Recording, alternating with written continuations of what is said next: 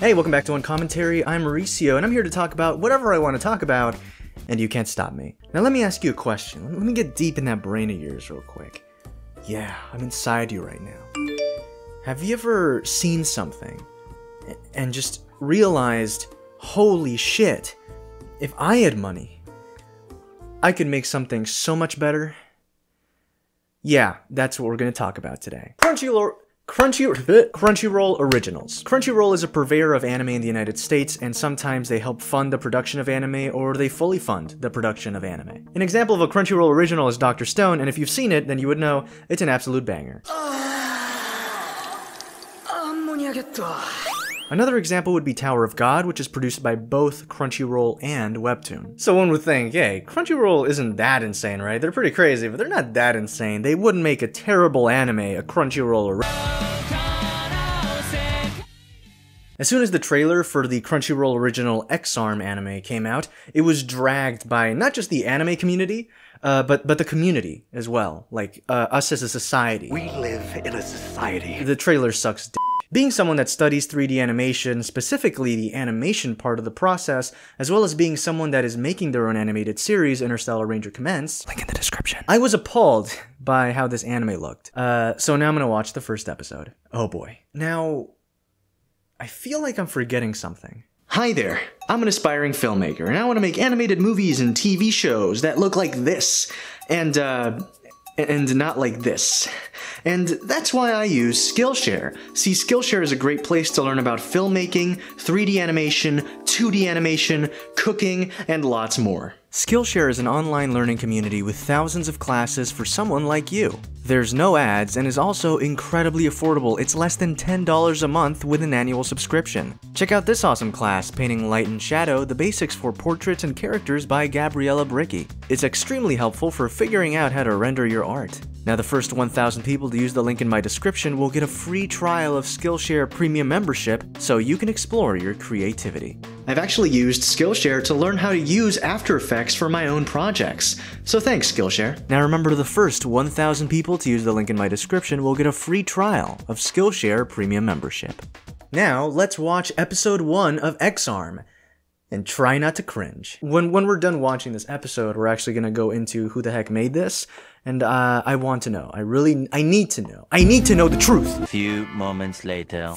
Why does it look like that? Okay, so it starts with a 3D model of the Earth, which is rotating. It looks terrible, by the way, but not just that. When they zoom into the Earth, it stops rotating. It's so jarring, I'm not excited. Okay, so far this doesn't look that bad, so... Oh, fuck! Why does it look like that? No! This is one of the worst OPs I've ever seen in my entire life. So it looks like they got the 3D models not even like really posed very well. Like if you see the main character, he looks like shit. And he's just standing there, and then they just rotated his 3D model. It looks like this. I tried to recreate this and it took me like 30 minutes. Oh, fuck no, that zoom in is trash. Holy shit. So the thing that they're doing here, it seems like they don't have the budget to make a 3D character for every single character in the show. So for the characters that are not in 3D, they're just animating them in 2D. And that's not necessarily a bad thing. There's plenty of anime out there that mix 2D and 3D. Take the new season of Attack on Titan, take Beastars as well. But this just looks terrible. And one of the biggest flaws is that the 3D characters consistently keep moving. There's a difference between animation in 3D and animation in 2D, because in 2D you can just have characters standing still and it looks fine. But in 3D, even if a character is just idling, they still have to kind of breathe and shift and maybe look around with their eyes. So it looks like the 3D characters in here are doing that, but doing that breaks the immersion because you have 2D characters right next to them.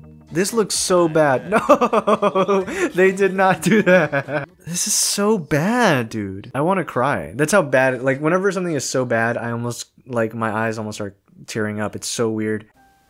Oh, f***. I don't know who directed this. I'm so sorry. You're very bad at your job. Like, even in this shot where the older brother is talking to the main character, he is smack in the middle of the frame. Any amateur would know to put him to the left So he isn't being completely obscured by the main character here. So it feels like more of a shot reverse shot for the next shot here, but this is crazy because they probably have so much money to spend on this show, but they're utilizing all this money in like the worst way because it looks terrible. It looks terrible, dude. This is a fucking terrible shot. Look at it. Look at it, dude. Oh my god. Move him closer to the left. Like there's no, I don't understand. Ooh. He's dead. He died. He got run over by a truck. It was great animation. It was a still. That was hot. Okay, we're finally getting to the action here. Let's do it.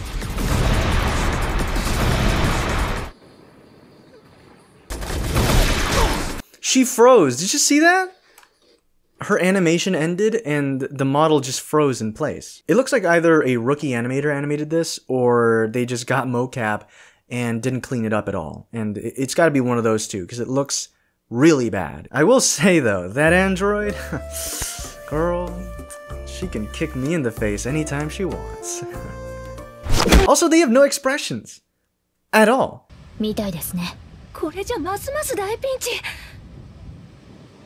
They fight like this.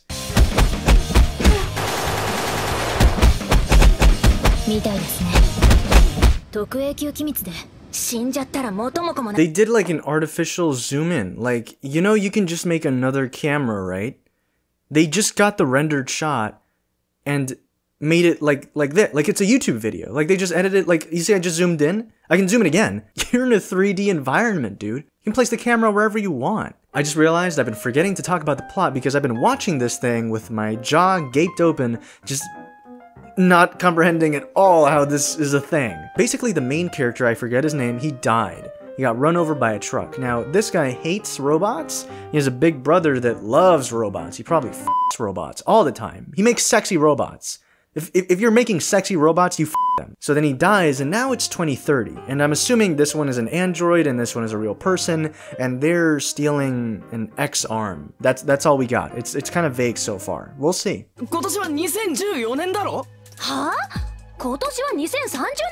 It's actually a shame because the voice actors are doing a great job. And so seeing competent voice work in a show that is absolutely incompetent is just a bummer. Really. X-Arm is a manga. Like most anime are, it comes from a manga, and seeing this be the adaptation to this manga, which is, if anything, it is at least nicely illustrated. It is visually striking. It looks cool. So seeing it translated to the small screen like this is really embarrassing, and I feel really bad for honestly everyone involved, because I don't think anyone wants this in their portfolio. Jesus Christ. You don't have to get that close to her, man. Either zoom in the shot, or stand further apart. God, that effect looks like shit, man. Again, what pisses me off the most about this thing is that they had such a budget for this thing, right? Like, you have money, and this is what you put out, dude. Like, damn, man. What I would want to do with the amount of money they had. It's honestly really depressing. It really is. What just happened? What just happened? Did she kick him? There was no sound effect to kick him. Did he just move to the side? Is he just patiently waiting? What's happening? I don't know what's happening. Exactly! I want to see too. I can't see a damn thing. Are you ready? Are you ready for the greatest action scene of all time? You're not. I love that the entire time, the only voice acting you hear is just the guy, because the girl is an android and she's barely grunting, so you just hear the guy going like,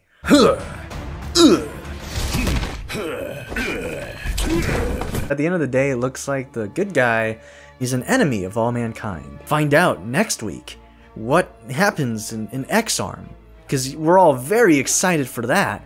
I'm never watching this again. One eternity later. Alright, so it's been like 2 hours I've been looking into this anime, and I want to answer the question, why does it look like shit? Also, a lot of this I'm pulling from an Anime News Network article written by Callum May. He was able to compile a list of people who've worked on the anime, and let me tell you that the director has never worked in anime ever. The director, Yoshikatsu Kimura, has only directed live-action stuff, and all of his live-action stuff is very mediocre, in my opinion.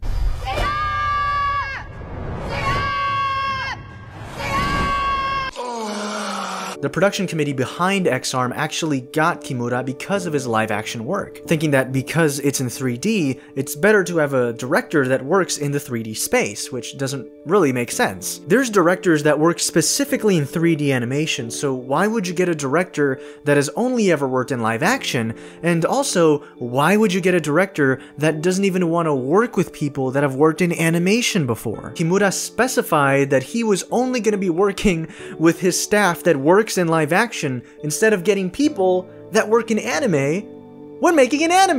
It doesn't make any sense at all. Like, filmmaking is filmmaking, you know? Brad Bird can work in 2D, 3D, live action, but he's always going to be working with people that are specializing in those things to make those movies. He's not gonna get like his DP from Mission Impossible to do Ratatouille 2. It doesn't make any sense. Now, the animation studio is Visual Flight, and that's also a brain-dead decision because they've never worked in anything anime. They've only done this random dance demo with these anime characters. They also did not animate the dance. It's very important. Visual Flight seems to focus primarily on modeling and environments that are realistic, not really anything cartoony. They even did this demo here, and that's just knights fighting, and it looks pretty realistic, you know? If you actually analyze it, you'll be able to see similarities between X-Arm's look and this thing's look, like from how it's rendered to how the environments are presented, etc. Now, if you go to the end credits of the video, you'll see that there's an animation section. There's only 3 people in there, and there's no mention of motion capture. Usually if there's motion capture involved, there's a motion capture segment in the end credits, but there is none. So maybe they included motion capture in the animation section, but more likely there is no motion capture in the video.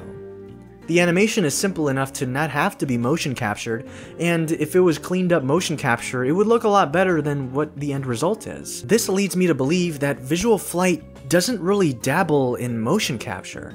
And I'm thinking that, you know, since the anime dance is not an animation that was done by them, they've never animated really anything with motion capture. And X-Arm is a motion capture anime. So how the f would you choose these people to do the anime? I don't understand. Now, Takahito Ochi is the action director, so at least they have an actual action director to direct the action, which they're going to be doing with stunts and doing the motion capture for it.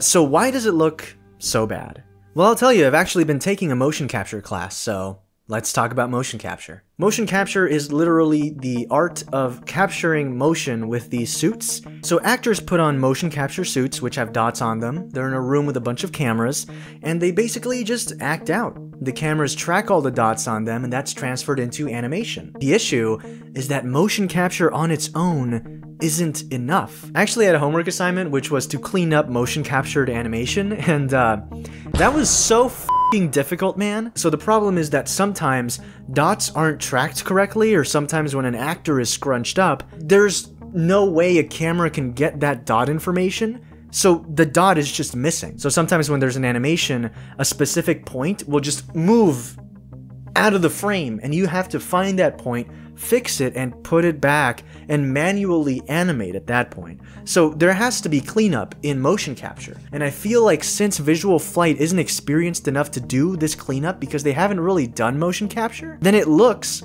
like this. It ends up being unfinished animation with missing elements that make it look jarring and lanky and weird. I genuinely believe that other than the production committee, Yoshikatsu Kimura is the one to blame for why X-Arm turned out so bad. He had the chance to work with people who know how to work in anime, but he decided to work with people he knew that work with him in live action, and that's incredibly dumb. And as trashy and honestly kind of funny as X-Arm is, it's ultimately disappointing because so much money went into this thing. And for me personally, it's a bummer because I'm making this animation and I'm trying to make it look as good as possible. I have like zero budget. This is a small channel. We don't have much money at all. I'm in college too. It fucking sucks. And so these people got a shit ton of money, and that's what they put out. That's disappointing to me. So yeah, that's X-Arm, and that's pain.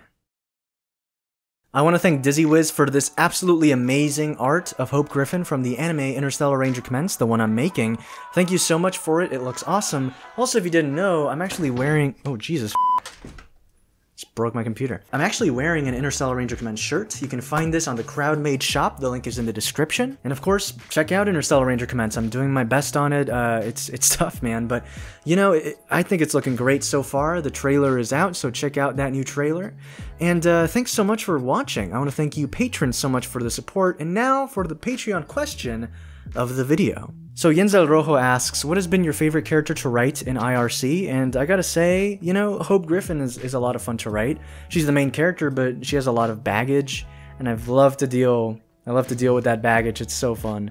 Itsuki Reo, which is the deuteragonist, which I voice, who kind of sounds like this, you know? It's a lot of fun to put your characters through shit and see how they come out of it.